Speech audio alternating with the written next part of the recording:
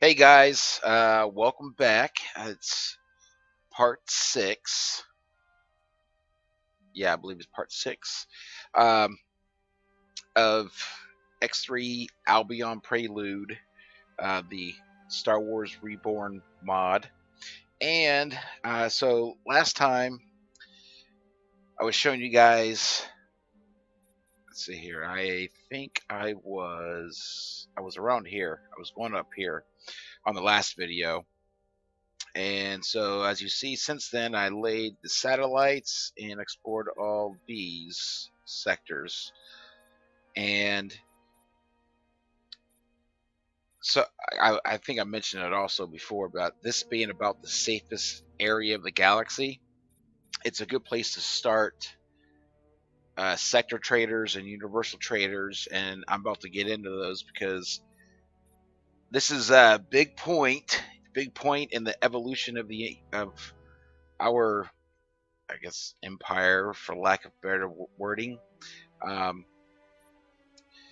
is the start of uh, universal traders. So I've mentioned them a couple times, but didn't really talk about them.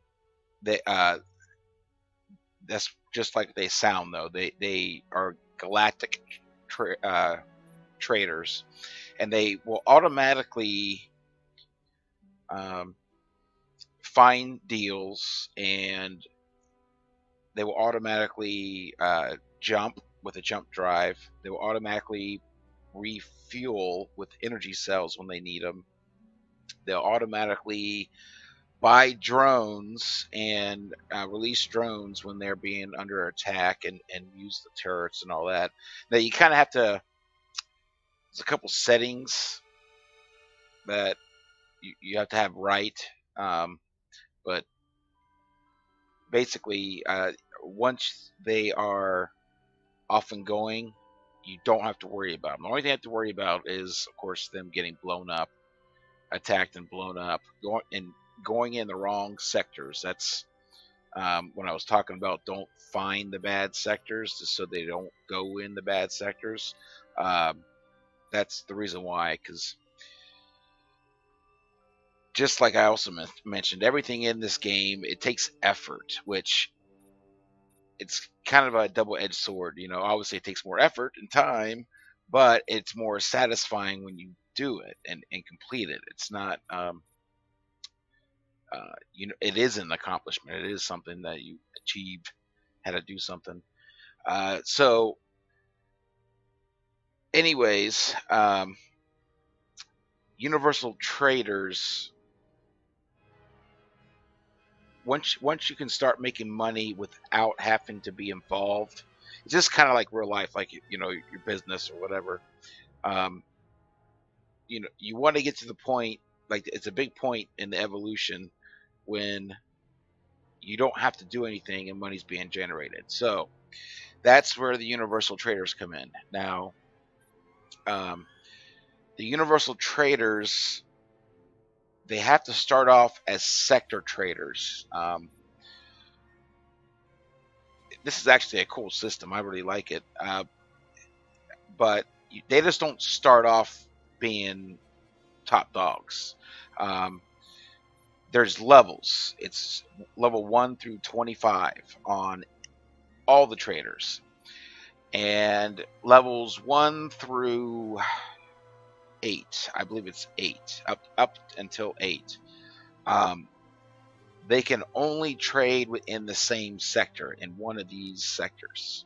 They can't leave. They're not smart enough to use the gates to travel to different sectors. Um, but the more trades they do, the more deals they do, the more experience they'll get, and they'll go up levels. And so, but once they hit 8, I believe is the soonest you can send them. I think you can send them like a distance within like 2 sectors, so they'll be smart enough to be able to travel 2 sectors away. Um,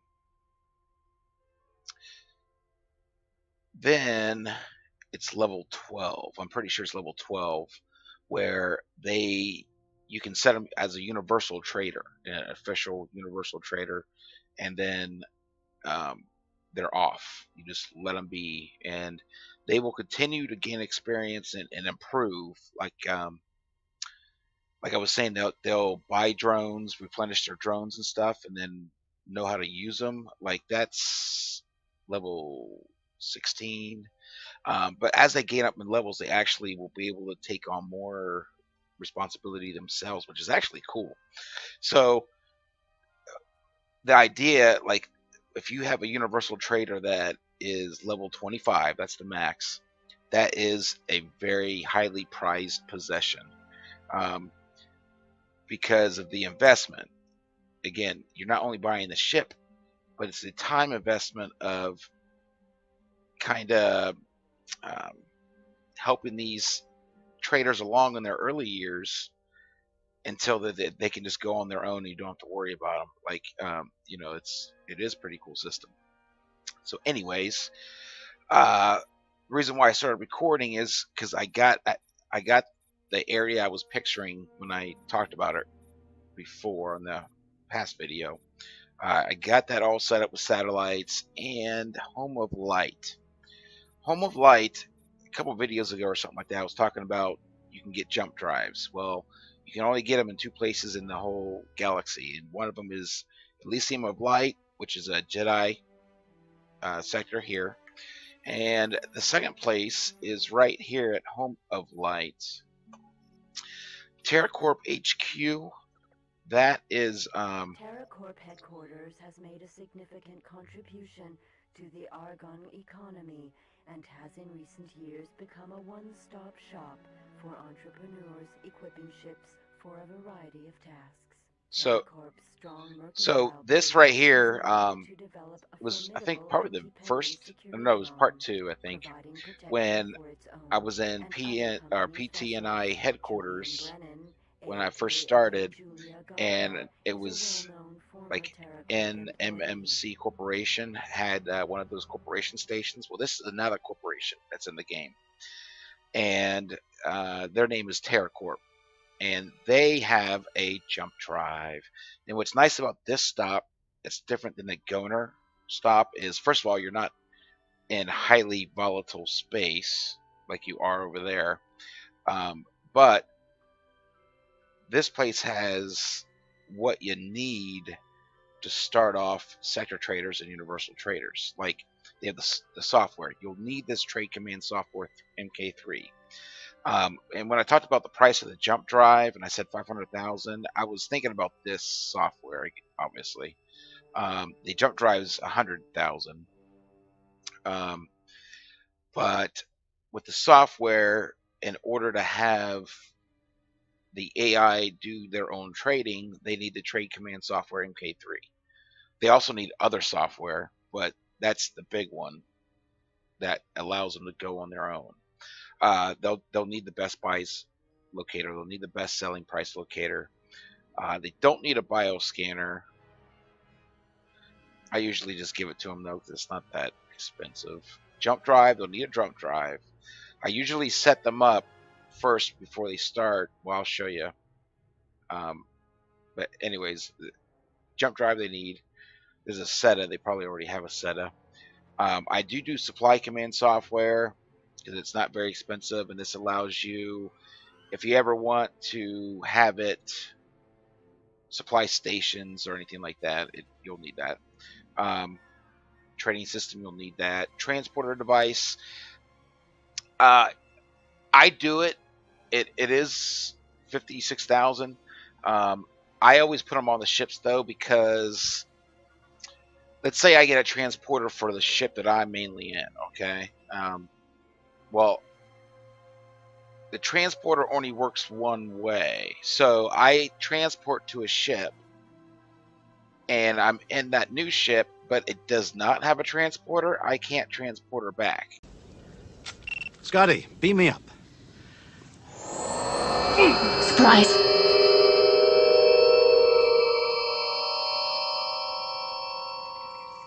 So the ship that you're in, you can only transport from whatever ship you're in has to have a transporter for you to transport.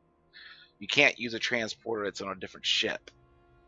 So I just go ahead and just put those on all the ships, because I've done that before. I had it on my own, trying to be cheap and save money, and then I ended up transporting into a freighter, and I wanted to go back, and I couldn't. So, anyways, I just do it. So, anyways, TerraCorp, that is what I use for, like I said, my central place to start up sector traders. So I had my lat head there, and it's there now. Good. So I'll go ahead and trade. It's already got a best buys. It's got the best selling. Bioscanner, I just do it. Jump drive. Need that. Set it. It's got a set of supply command software. I do that. Oh no. No, God! No, God, please, no! No! No! No! I don't have enough reputation with the Alliance yet. Holy shit! Oh, fuck! God damn it!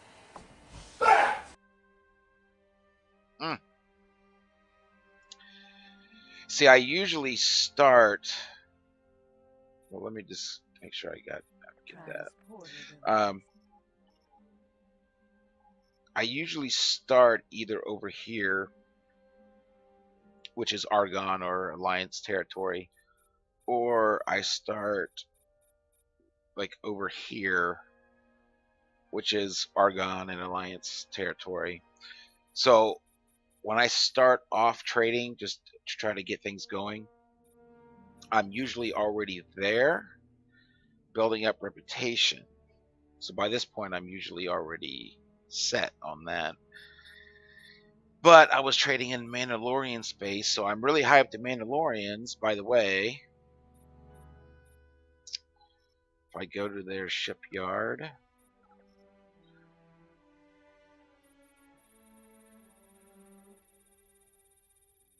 I am high enough in their rankings. I'm a family friend now, so I can get that ARC 170 that I was talking about. So I built up my rep with them, but I forgot I really haven't been trading in Argon space, so I'm going to have to work on that. Okay. Well, this isn't exactly the big point in this evolution that I thought it was going to be. Because without that MK3 software, I can't tell if to start trading on its own. Which means I'm going to have to manually tell it where to trade. Well, that kind of sucks. So anyways, that's not the video the outcome I thought it was going to be. You done messed up, Aaron! Yeah. That kind of sucks. So, well, I guess I have to find out trades. So I'll just show that real quick, kind of like how I'm looking. How I try to find them in a new area. Now, I am a little bit more familiar with this area, though. And I do know here it's 3 ore mines. And what I'm doing is I'm looking at the stock. Because, of course, if they're fully stocked, it's the lowest price possible. So, like you see on this one, it's not. And so it's at 148. This one, it is, and it's 50. So that one's pretty close too. So if I can find a place buying ore, that would be decent. This production facility. See, they're already full. Usually the ones that are in the same system as like the mines are usually already taken care of because the AI takes care of those. But sometimes what you try to look for is one that's right next to it. That one's already got it, or will be bought by kind of like, obviously, like manufacturing type complexes or factories, which is not here. That's all. Those are more what I consider resources, and that's what I was saying. You can start off with trading silicon and ore, because the money, the pricing, as far as just the dollar amounts are good, because you can make some money, good money on them. But they're still like a resource, so you have a lot more places you can sell them. But like solar, I mean, you're talking about 17 credits. I mean, and that's high. The highest it goes is 19. Lowest it goes is 12. So you're not really talking about a lot of money when you deal with the energy cells. So let me see.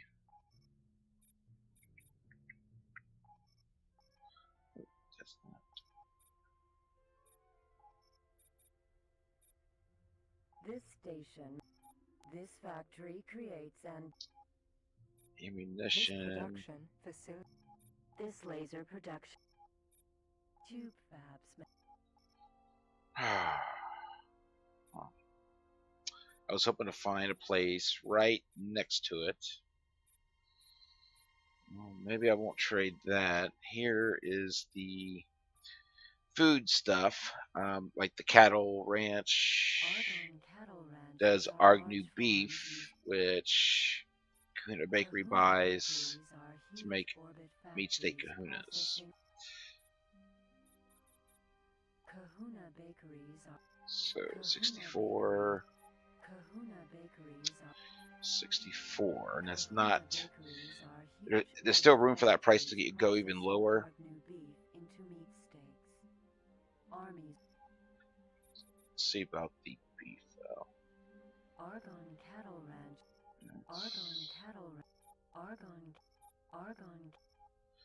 That was 53. Any of these happen to need beef? So you know, like I said, usually the ones that are in the same sector that need each other in some way, usually they're already taken care of really quick by the AI. But there's cattle ranches here too. Well, let's find a deal. At least find a deal, and then I'll end this video, and then build up reputation. This factory creates. It's about trying to find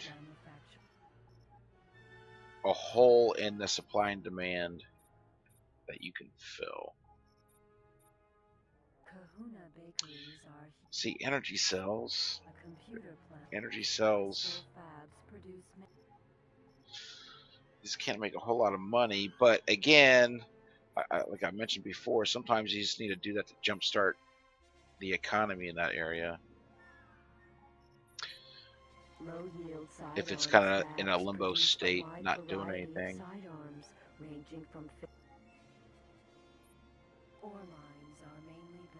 See, all these need energy cells.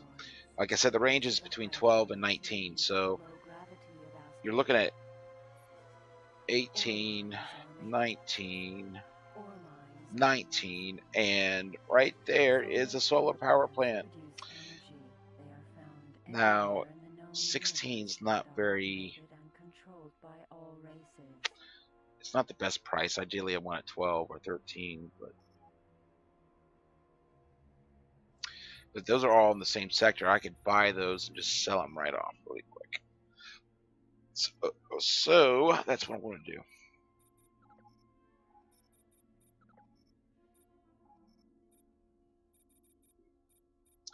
Tell the dock there, and I'm just going to make those runs. But so I don't know if that helped showing what I was doing there. It's kind of like the thought process is what I was trying to get at. The thought process of just trying to find your own trades. Like, you really just have to look for it. I mean, again, like I said, this game doesn't hold your hand. Um, it's something I really do like about it. You really have to find, because opportunities are always there. And another thing too about this game is because there's different. It's kind of deep, and there's different levels. There's different ways to do things. Like, well, for example, trading. You know, I had to start off. I only knew about this sector, and I had to send my ships. Like, I was sending them to the sectors so I could find out what the price was at that time at that sector. So every time I moved one of them, though, you didn't have the prices there. You until I build up enough in trades to get the satellites, so I can start laying satellites. So I don't need to, so I can see more and don't have to manually move ships. So like it's more about when you're growing, you actually evolve and it gets more automatic, which is really cool. It's you're doing the same thing. You're still trading, but it's you're putting your there's less effort on your part that needs to be put into it, which is a really cool way the game mechanics work out. I think it's really really cool because you really are building towards something. You know, it's not just another level, but it's like why do you want to be at that higher level? You know, there's got to be a reason for it, and the reason is so you don't have to work for it. And that's just a cool way that it works out. That I don't know. I just that's one of the things I really love about this game. Um, so I, grew, did the satellite thing, and I'm about to start. I'm on the verge. As soon as I get trades done and get that rep up, buy the MK3 software, and then I want to send that lat out, starting sector trading. It will learn until I can make it be a universal trader and send that out. But while it's learning and doing those trades, I'm also gaining income without needing to be involved, basically, pretty much. Sometimes when they're learning, when they're lower levels, they'll get stuck. And what they'll do is they'll send you a message. So you have to go to your message log, and it will tell you something like it's stuck. Like it's usually when they buy a full cargo load of something and they go somewhere and they can't sell it for some reason. Like either another freighter got there quicker and undercut them, like sold already, so there's no room to sell, or they bought too much, and so when they sell to fill up the station, they still have a whole bunch in their cargo hold, and they don't know where to buy from there because they don't have a whole lot of room in the hold. But so like it can get tied up. It's kind of cool because it's still lower level, so you might have to manually do something just to get it steered in the right direction. Then it'll just keep learning and keep going again. But when it's in the level like in the 20s, like usually 18 or more, I really don't worry about them anymore because they're usually able to defend themselves, get away, jump away, and do it smart. So yeah. Anyways, that the this is where I get excited about this game because that is really cool the way the mechanics work out. So anyways, I'm going to end the video here. Like I said, I'm going to get where I thought I already was, and then I'll start recording again. But thanks, guys. Take care.